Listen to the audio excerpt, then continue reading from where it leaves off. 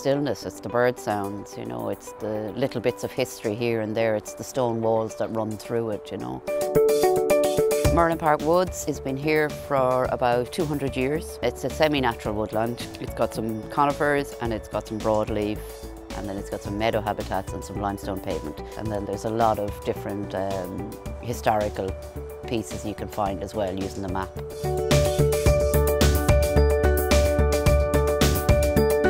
So within the woodland as well is the Merlin Castle, which is the tower house.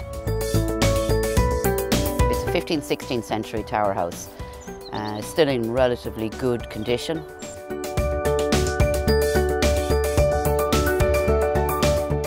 The community garden is set up about 6 years ago, so it's a local project, and we tried to use sustainable materials. There's recycled scaffold boards, you know, from old building sites.